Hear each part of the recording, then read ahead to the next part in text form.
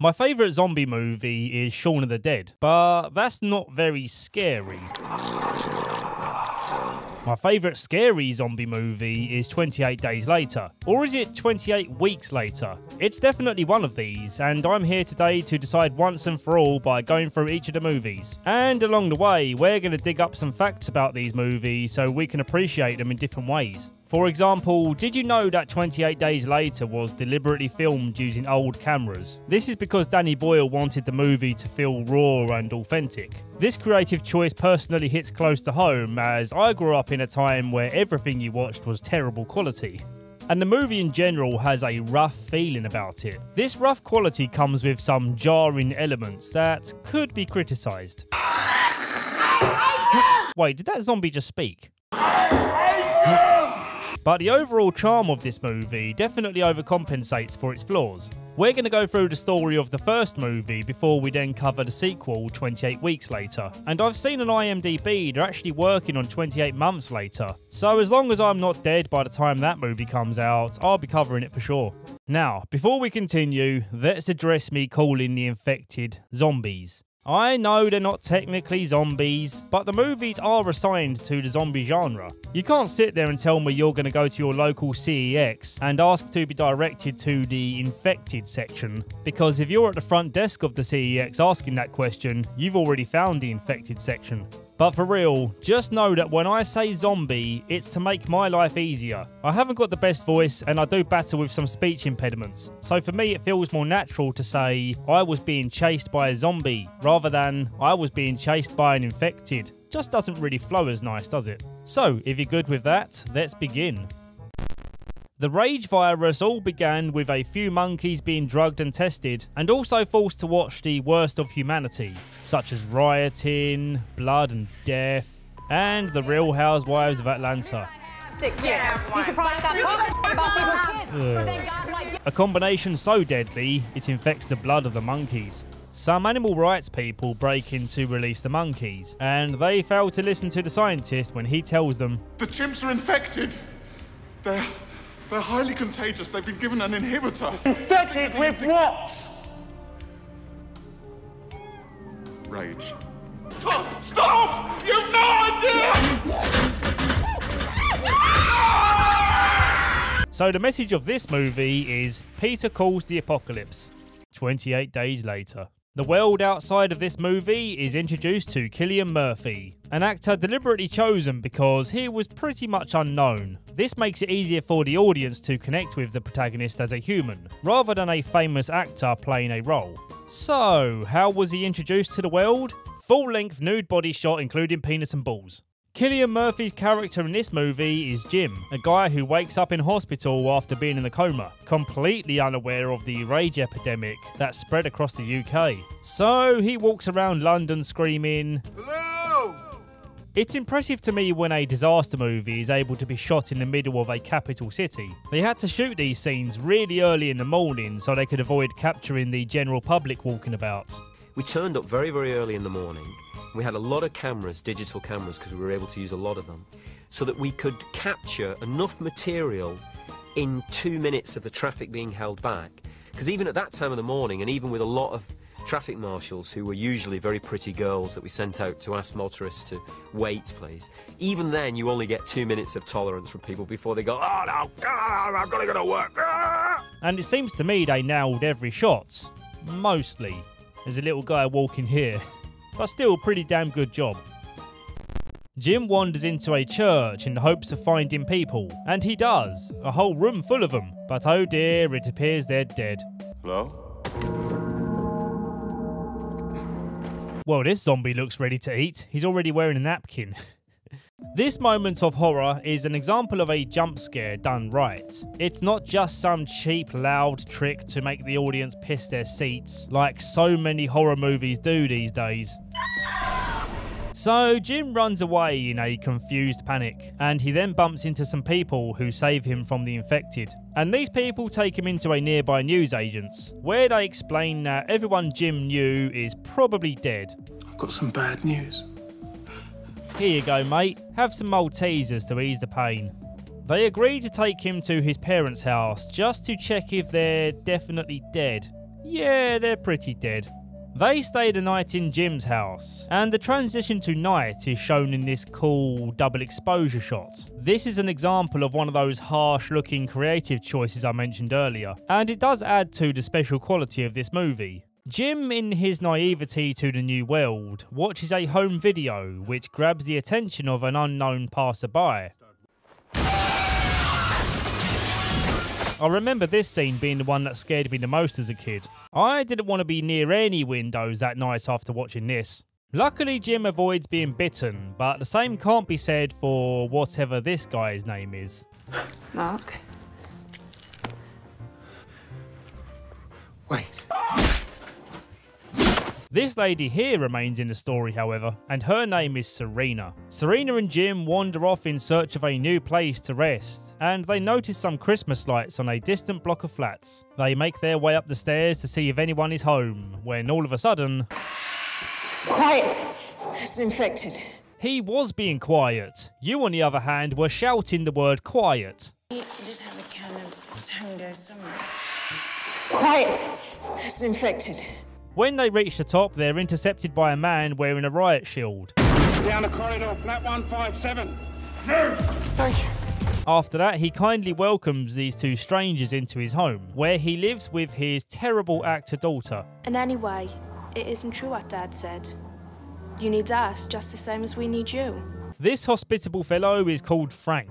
Everyone likes Frank. Frank offers you a place to stay with full use of his facilities, and he offers you a disgusting looking green drink as a welcome present. As lovely as this place is, they're running very low on water, so they need to find a place they can all go to together. Frank's been listening to a radio broadcast where some military camp claims they have the answer to infection. They bicker back and forth about the pros and cons of going, and this is where the terrible kid actor Hannah comes along with some stale delivery. And we'll never be safe in the cities. The soldiers could keep us safe. I know I shouldn't be too mean, she's young, but come on. Tell me that didn't sound unnatural. The soldiers could keep us safe. So off they go to find the military base, and it's not long before they run into their first obstacle. A sensible man like Jim has the idea to go around, but lovable meatheads like Frank here think it's much better to go over the rusty, jagged scrap heap of cars, full of broken glass and sharp metal. Oh, you got a puncture, eh? Who could have foreseen that possibility? Naturally, this was like ringing a dinner bell for nearby zombies, and they all come flooding in. Get the tire on. Right! Get it on. Hannah, come on. 2, 1, drop it!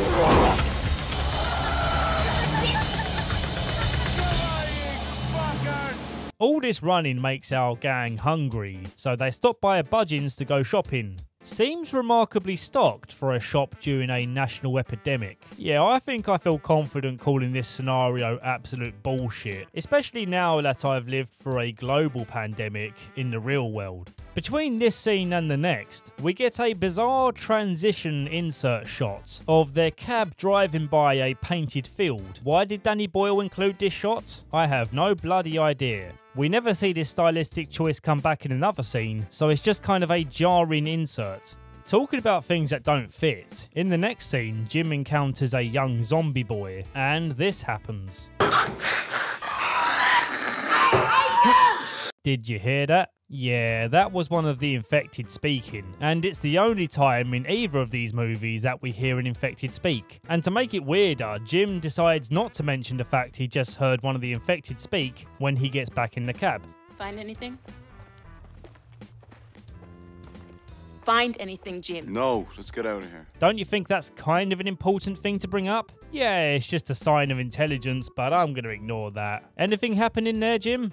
Nah. Apparently, the commentary track for this movie says that this was an audio mishap, which I can see as being legit. But for me, this still alters my experience of the movie, because now I believe the other infected have the ability to speak, but they never do. Eventually, the gang reach a blockade, which is where the military said to go. They hop out and take a look around. Frank then observes a peckish crow feasting on a dead zombie. He goes to spook off the crow, but it drops some infected blood into his eyeball. And we all know what's coming next. Dad, are you alright? Yeah, I'm fine, sweetheart. Keep away from me! Dad? Keep away from me! Keep away from me! Jim! Jim, he's infected! No! Before Jim has the chance to kill Frank, the military swoop in and do it for him. Keep away from the body! Dad? In this scene we see a few seconds of a cameraman in the shot, which I never noticed before, and this is because naturally your focus will be over here looking at Frank. Now that you've seen this, there's no unseeing it, so you're welcome. Also, I can't neglect to highlight some more terrible acting. Dad? Dad, are you perhaps dead after being shot a million times? Dad? The film continues in a new location, this mansion turned military base. A place which seems quite secure, but within the first night of the gang's arrival,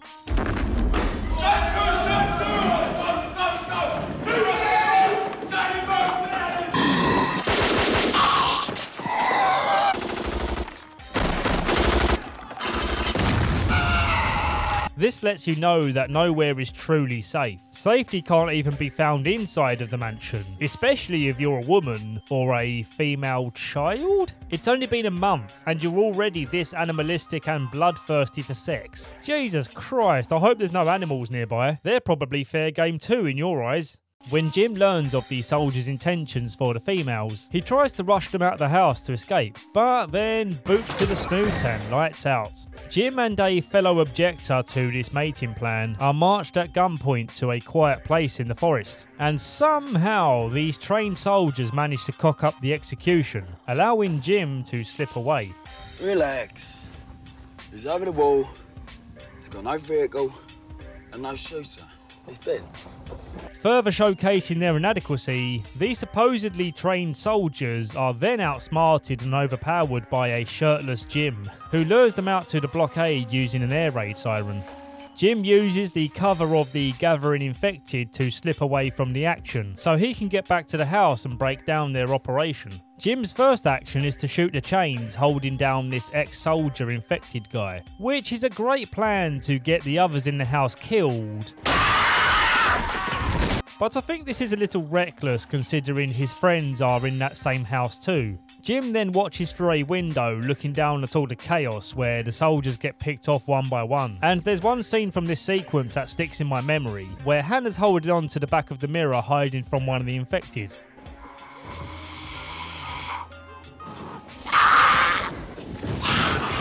Well, she can't act, but she sure can hang on to a mirror good. The actual interesting part of this scene is seeing one of the infected observe itself in the mirror. It shows intelligence exists enough to be self-aware, maybe. There's nothing more scary to me than a zombie with the ability to think. Jim eventually saves the day/night by going animal style on the last remaining soldier. This gives us a clever parallel between the rage of man and the rage virus. Yes, yes, what a marvellous display. The movie ends with the same word we came in on. And overall, I had an amazing time watching 28 Days Later again. Warts and all. Dad? Juan Carlos Fresnadillo is a director no one's heard of, except for Danny Boyle, who liked one of his movies that no one's ever heard of. And when I think about 28 Weeks Later, especially the first 10 minutes, it confuses me as to why we haven't seen more of this guy. 28 Weeks Later, when compared to 28 Days Later, cost more to make and didn't make as much back. So maybe that's why? At the start of this video, I said I would once and for all determine which of these movies is my favourite. And after watching them both again, I can tell you right now that is 28 Days Later. Because despite 28 Weeks Later having a way bigger budget and more Hollywood appeal, I wouldn't consider it to be as great as the first. And to explain why, we're now going to go through this movie too. In an uncommon move for a sequel, we've moved away from the previous protagonist, Jim, but in his place we have the amazing actor Robert Carlyle, and he's hiding out in this cottage type place with his wife. His name is Don, her name is Alice, and their kids aren't here because they got deported to somewhere safe, giving these two lovebirds some privacy for kissy time. Not interrupting, am I? It won't be long till another kid crashes the party, however. That very same evening, some screaming boy is trying to get into the house, and he's making all sorts of unnerving commotion outside. And you know this boy's arrival is going to bring trouble. When this boy comes inside, one of the fellow house dwellers goes to check what's happening outside.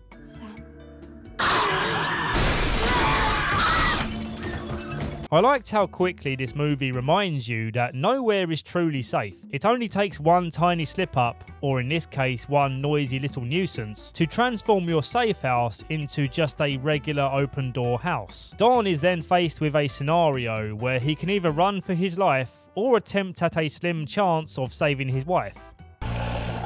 Don! Help us! Love you, bye. This is where we see Don running for his life in the movie's most memorable scene. The building intensity where more and more zombies enter the frame, combined with the most intense score in zombie movie history, and the overall frantic display in performance and editing, all of this is just incredible.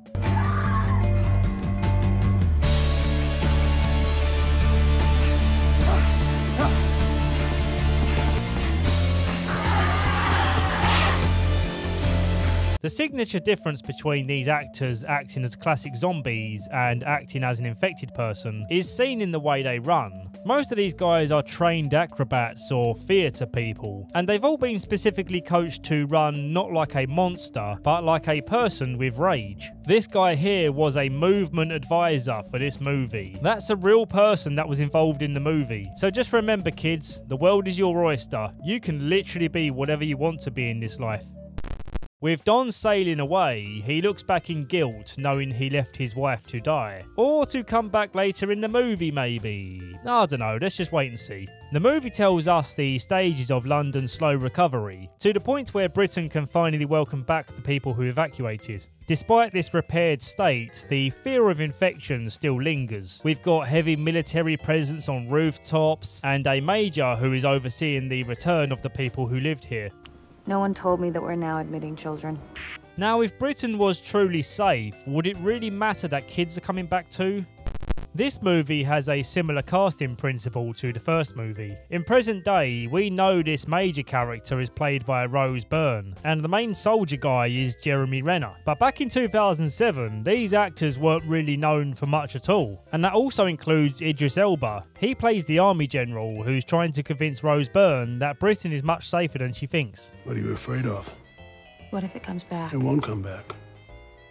What if it does? If it comes back, we kill it. Don gets reunited with his kids in London, and we get to see how life is starting to return to normal. People are given new jobs to do and new places to stay. And all of this is not really a stage we get to see when it comes to disaster movies, because the fun part, of course, is watching it all fall down. And yeah, I suppose watching them rebuild is interesting, but it's not that interesting. It's not 28 days later interesting.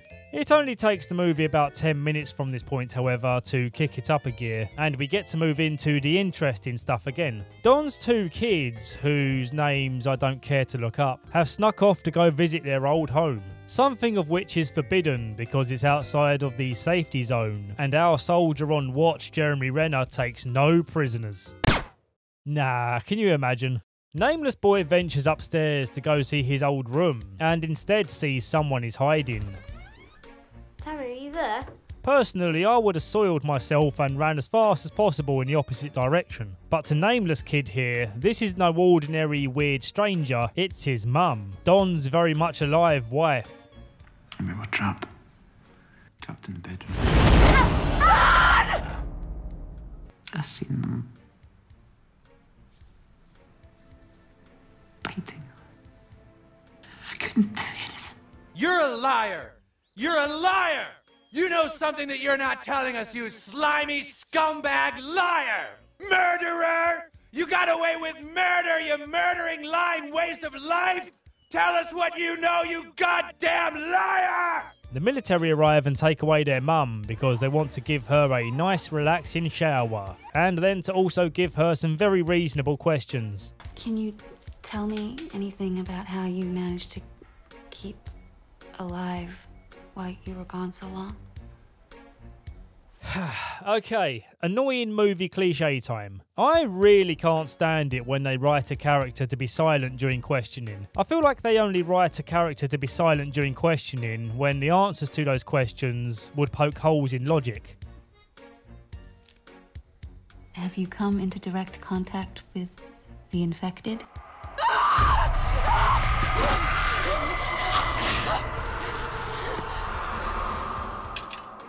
A good question for another time.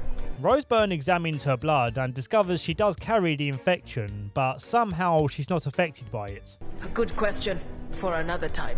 When Idris Elba hears of this, he makes a beeline to go and kill her before she starts infecting someone else. But he better hurry because Don is in the room kissing her to say sorry.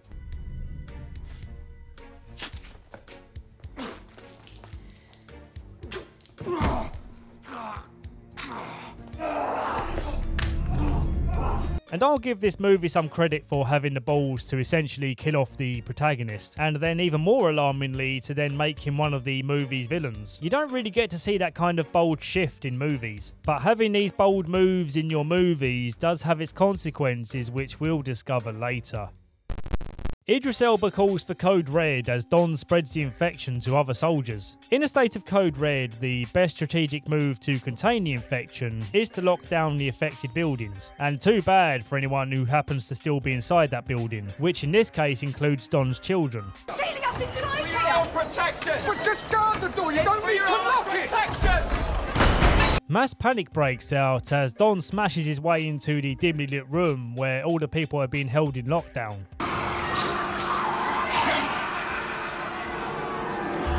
I feel like this scene has the potential to be much scarier than it is, but because everything is so frantic, my brain almost had a meltdown trying to deal with the shaky visuals and general craziness. And I know that's kind of the point, that's what's supposed to happen, you're supposed to be put into the shoes of panic mode, just like these people here, but it's still difficult as an audience member to be equally as scared as you are confused. The confusion aspect definitely outweighs the horror for me. And to top it off, the person we're supposed to care about in this scene is Don's nameless boy. But we've barely got to know this lad, so do I really care if he lives or dies? No, not really. We've already lost our protagonist, and I thought that guy was going to be the one we cared about throughout the whole movie. So right now I'm just feeling a little lost. This is just Don's kid. We don't know this guy.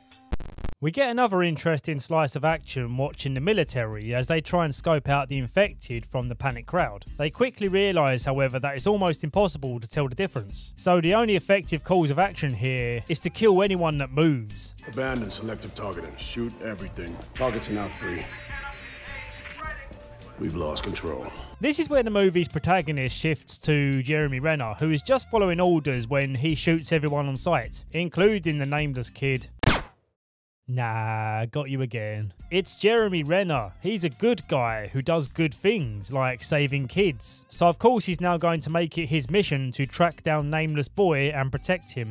Nameless Boy is hiding out with Nameless Sister, and she's the first one to show some emotion, crying at the news of her dad basically dying. Unlike Nameless Boy here, he looks about as upset as someone who wasn't able to catch their favourite Pokemon. It's because of this distinct difference in their reaction, the nameless girl will now be named Imogen Poots, because that's the actor's name, and I like saying the word Poots. It's fun to say Poots. Jeremy tries to escort Imogen Poots, Nameless Boy, and some other tag-alongs to safety. But then Jeremy receives word from his helicopter friend that the entire sector he's in is about to be firebombed. But if he can get everyone to a nearby park, helicopter friend will wait there and pick them up.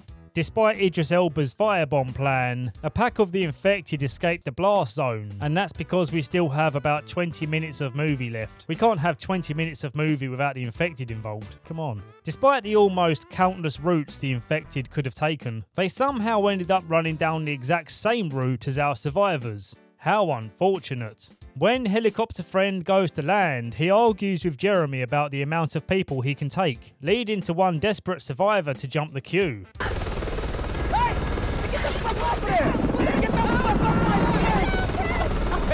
What follows is another chaotic sequence of cuts, both in editing and in helicopter blades.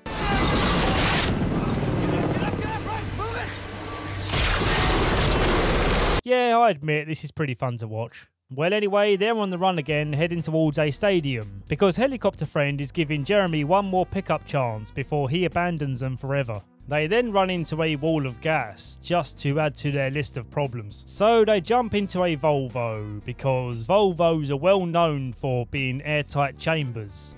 Get the bits! Oh no, wait, the gas is coming in, but that's okay, they can cover their mouths with t-shirt material. Yeah, they should all be dead right now, but we do still have 15 minutes left. Jeremy can't get the car started and they need to move soon because on top of the infected problem and the gas problem, they now have flame troopers closing in to torch the place down. And this is where Jeremy sacrifices himself to get the car going.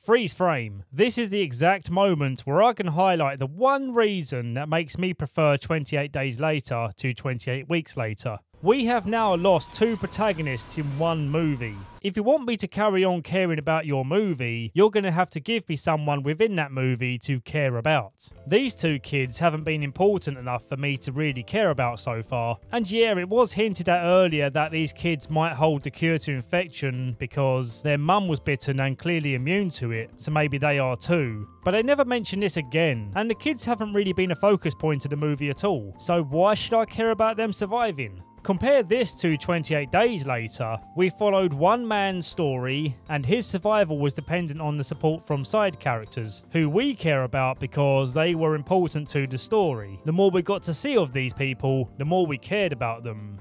Mostly. Dad? Familiarity keeps you caring, and at this point in 28 Weeks Later, I just don't care. I'm sorry, movie, I tried. To top off this feeling, I'm then frustrated by the following scene, where Byrne is with the kids heading through a pitch black subway. Now, I want you to watch this short clip and tell me what you think is wrong here. Okay, get back, just stand in the wall. Okay, good. Just stay close, slightly to the right, Andy.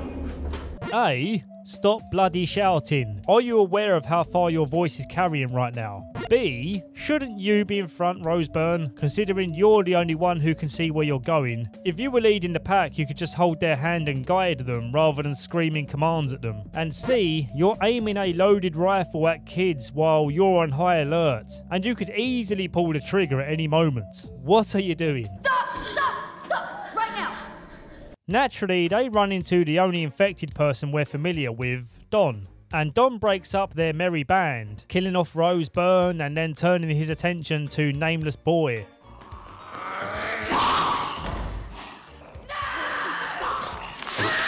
Oh, what a shame.